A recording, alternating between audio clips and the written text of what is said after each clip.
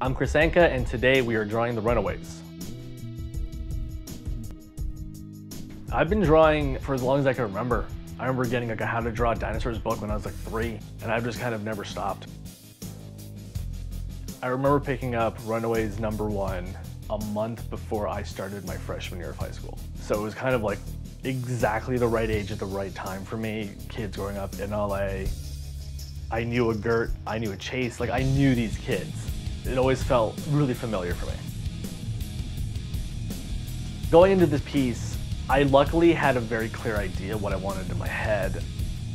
Getting all the characters kind of in, getting sort of the personalities across, I just kind of wanted to capture all of the kids together. There isn't really a lot of instances in the first arc where the whole group is finally together. So I wanted to kind of do a piece that sort of celebrates the team back together. So I wanted a very happy moment with them. So it was kind of this very iconic pinup. One of the best pieces of advice I ever got is figure out your character. How they stand, where they're looking, how do they interact with each other is all decided upon who the character actually is. So knowing that character will make your life so much easier because you will soon feel like you're not so much making it up as opposed to the character is deciding it for you. Molly is a really great change of pace to the other kids. There is still this sort of youthful resonance that she has, and so I can play her really emotionally straight. What you see is what you get with Molly, and you can kind of go a little playful with it.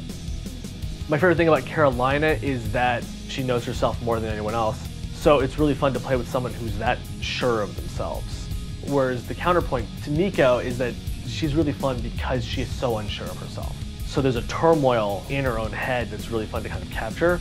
Chase is a lot of fun because even though if he's messing things up, you know there's an earnestness to him that's really fun to capture because it's always kind of prevalent.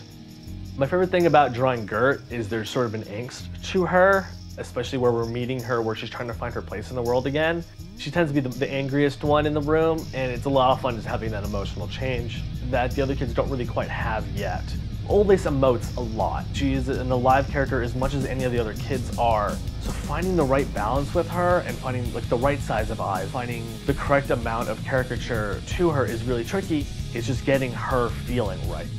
And Victor's really fun because Victor was one of my favorites growing up. Being able to just draw him at all is just a lot of fun for me. I was definitely nervous when I was first starting at Marvel, and it took me a few years to kind of wrap my head around that I was doing books on stands. Still to this day, I catch my moment like, I'm drawing the Runaways. Like that's still kind of a big deal for me.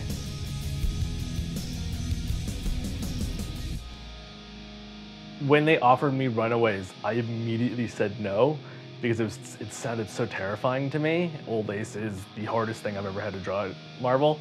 She is nerve-wracking every single time to try to figure her out, but it's